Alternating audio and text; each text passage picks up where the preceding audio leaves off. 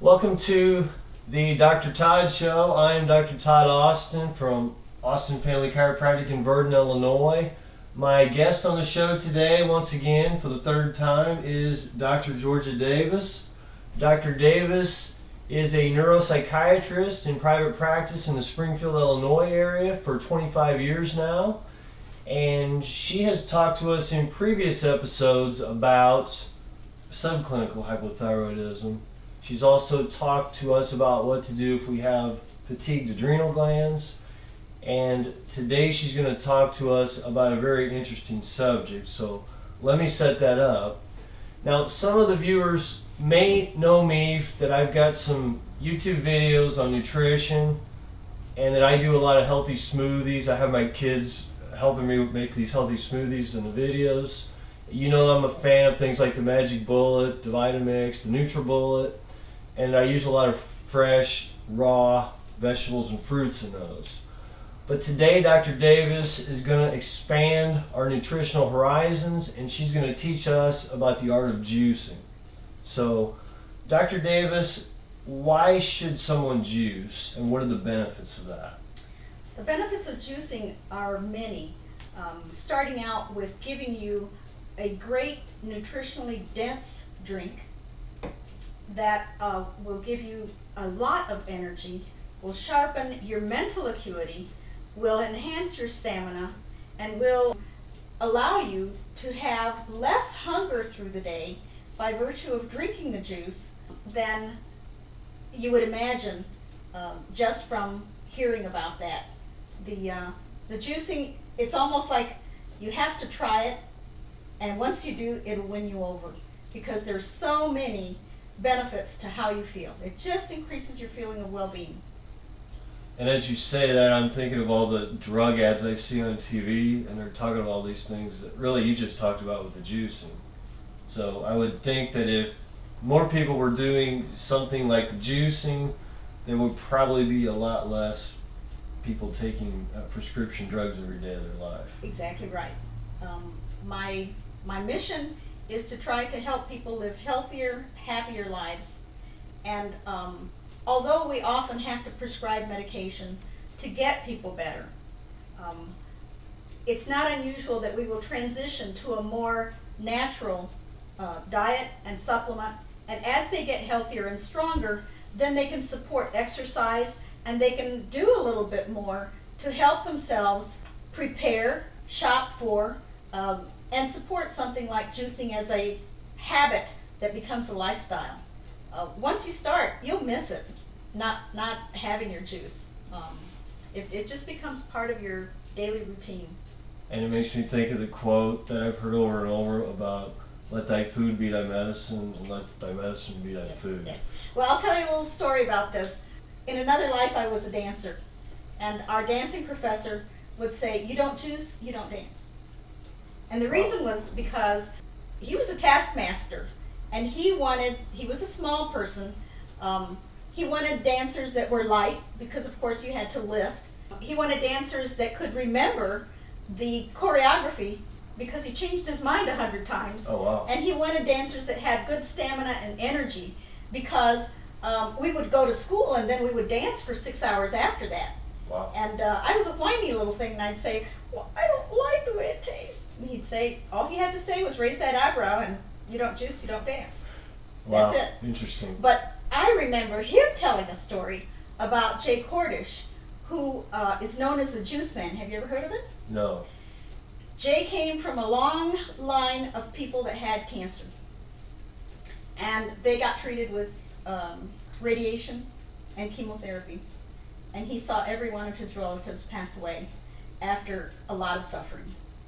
And when he, at 21, got the same form of cancer, he decided that he wasn't going to do that.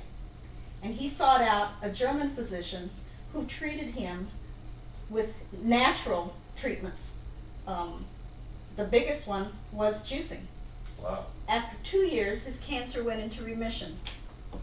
Jay is now a little older than I am, and his cancer has never come back. Many of you that are probably my age can remember Jack LaLanne. Oh, yeah. He was one of the first people that started juicing. Montel Williams had MS, and he will tell you the benefits of juicing. It's hard because I know in this day and age, people come on and tout the benefits of different things, usually because there's some type of profit involved, but it's not that way with this. People just feel so good, they want to share the benefit that they themselves have derived, and most of them have quite a story to tell. That they've had a number of chronic illnesses, been to a lot of doctors, been given a lot of medications, and nothing that they have experienced has compared with the benefits that they've gotten from juicing. Wow. Well, there's got to be something to it if all those people Definitely back it and have stories to tell. I have to say I probably came into it kicking and screaming, but I'm in it with both feet now, and I think that once you try it, you'll probably say the same thing. Wow. And what fruits and vegetables would you typically recommend for juicing? The thing that comes to mind for me is like a carrot. So what would you recommend? Yes, but the most nutritionally dense, the ones that have the greatest benefit, of course a variety is important, but greens, juicing greens, it may take a little getting used to, but it's well worth the effort. It doesn't give you a great deal of volume, and so that's why you might want to blend a cucumber with, say, a fistful or two of spinach. Get some baby greens, and those are mixtures of spinach and chard and kale. Kale, if you get yourself a little book on juicing, get something that will have the nutritional benefits, how to prepare, how to shop, how to mix combinations, then you'll do like me. I read beets, I hadn't even thought about beets, and I saw all the benefits in beets, and I thought, I have to try that. I have to try adding that. And oh my goodness, they're so beautiful when you add, to look at it, that rich red color. True. I really never was a big fan of beets, but it was just something that it was a new discovery, and adding that to carrot juice is wonderful. Adding the cucumber to spinach and lemon or grapefruit or lime gives it a very fresh taste, and just smelling the cucumber brings back summer even in the midst of winter. Wow. It's sounds pretty can't amazing. say enough about it. I will say that there's a nutrition company that I sell their products to my office, Standard Process, and they grow most of what they put in their products on their organic farm. Most of their products have organic beets in them, so they're very big on the beets because of the health benefits. Well, my husband taught me the benefits of having your own garden. You have not only the benefit of organically raised produce, but of the exercise involved in tilling the land and in pulling the weeds and in harvesting things, and when you have the fiber and things left over from juicing, then that goes back into the soil and increases the nutrients in the soil. So you can't lose. It's just a win-win situation. When people say, oh, it's so expensive, I don't want to do that, I think, how much is a bag of potato chips? Oh, yeah. $2.99, and you can buy a whole box of greens for $2.99.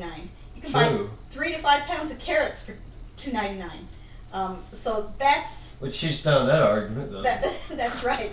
I would say, if you're thinking of trying it, and I hope you do, that you go and look for a juicer and make sure that the prime consideration is that it's easy to clean, because you want to make this as easy as you can for yourself so that you'll stick with it, and you'll be glad you did. Well, thank you for joining me on the show today, Dr. Davis. It was very enlightening, and I can honestly say that I learned a lot more about juicing myself. Well, I'd like you to share your detox drink with people, because I think that would be a real benefit for them. Okay, well, that will be a subject to a future video then. Okay. So thank you for joining me on the show.